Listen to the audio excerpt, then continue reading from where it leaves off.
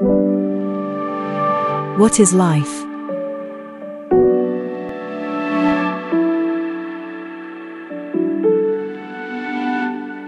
For us patients, dreams, success, and careers seem insignificant. We only have one wish: get better. You are listening to Real Life After Cancer podcast. Hello, welcome to Real Life After Cancer podcast. This is G, your host as usual, and we are now in final part of medical history. So during August 2021, I felt that something wasn't too right. I wrote a will for myself so that if anything happened, there's someone to execute it.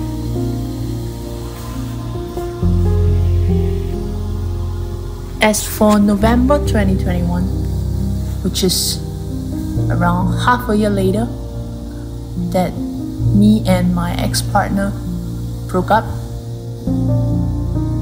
I decided to sell my portion of the house. It didn't come easy. She didn't want it at first. She wanted me to continue paying. I was furious at the time. A lot of emotions, a lot of quarrels happened. I wasn't even allowed to go into master bedroom and take the things that belong to me. I was really furious at that time. I'm glad that I can say it so peacefully and calmly now. Maybe I've not forgiven her, but I chose to forgive myself and let go of all the emotions, let go of all the negative ones, the anger, the frustration, the unfairness, the ridiculous. There are a lot of things happened. I was glad that my sister helped me out through the process.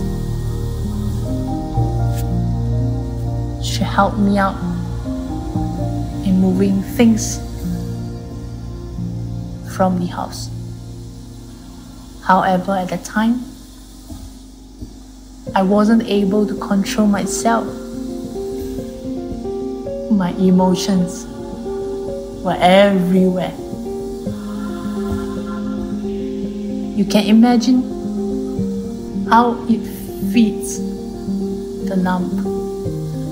The lump grew so big and spreading so fast.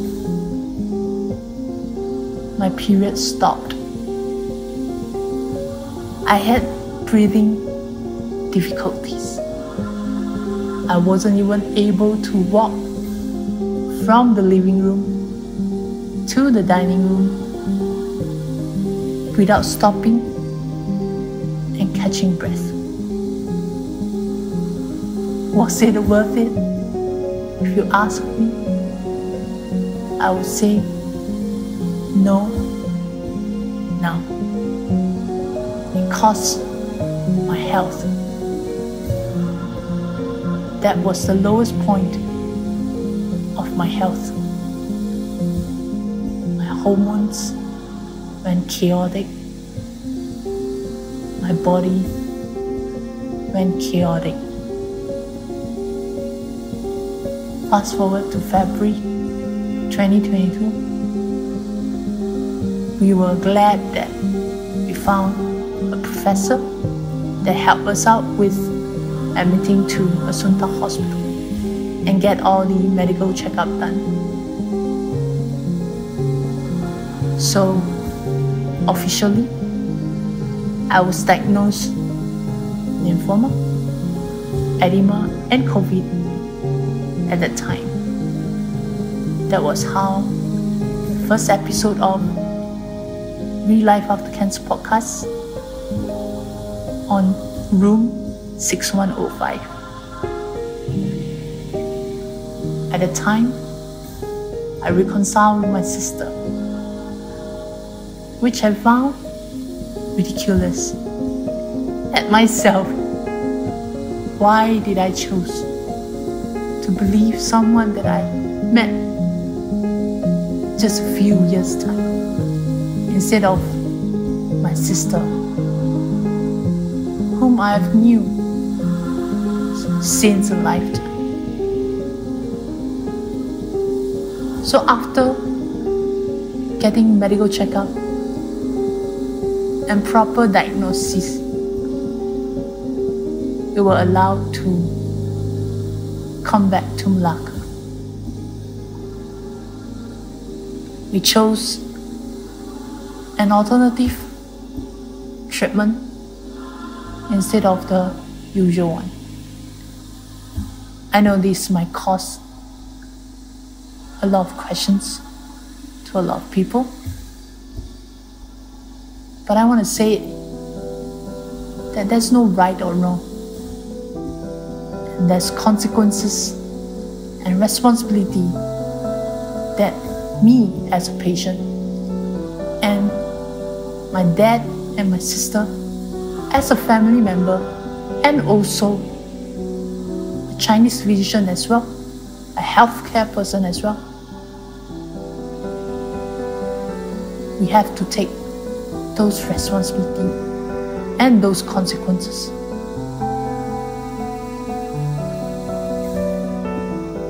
It must be hard for my dad and my sister. No surgeon in this world would want to have surgery on their family members. So it must be hard for my dad and my sister to treat me. I respect them and I love them. They chose this method not because they're Chinese physicians. We have sat down and have meetings and discussions on what's good for me,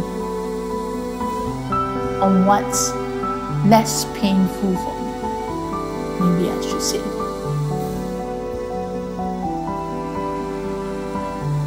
Going through alternative medicine doesn't mean that it doesn't have pain. It has. My lumps grew smaller each day, but there are liquids as well.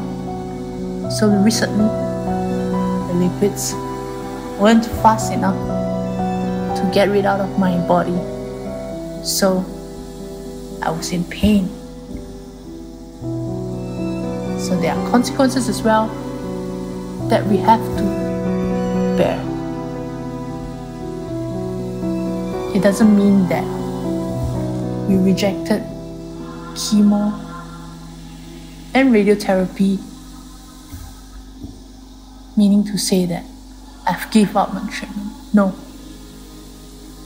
I've never given up on living. I know how precious life is. I just chose this alternative way for myself. It was a tough one. So, during treatment, there are also things happen. For example, I had Bell palsy during April 2022. Bell palsy is also the same virus as lymphoma cancer and also the shingles that I was diagnosed with. I was thankful that it recovered within 3 weeks under the care from my sister and my dad.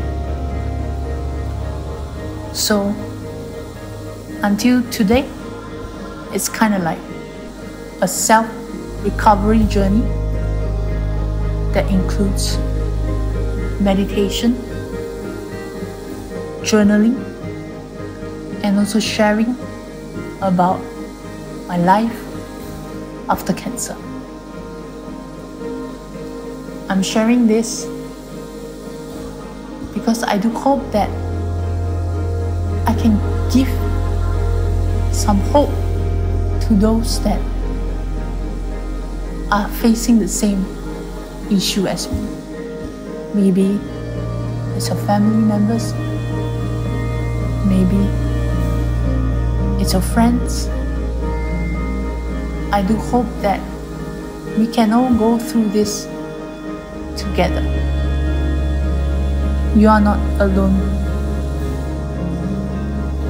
As you can see in this episode, I stresses a lot about patient and family relationship and things that we have to make decision about. It was quite a simple one for us because there's only 4 of us in the family. Imagine if it's a big family, the scenario will be chaotic.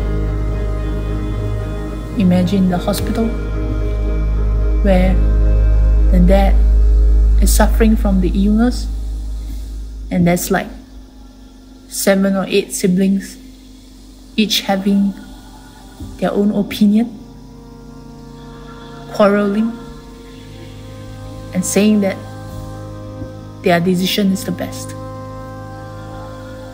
Imagine the one lying in bed. The dad will be so helpless. I'm saying this to create awareness because it is so real and people don't talk about it because it is a hard topic. But I want you guys to realize that this is happening, and when this happens, please take a step back, relax. Everyone wants the best, but we need to think what the patient wants best. Ask the patient, because ultimately it is what the patient has to go through.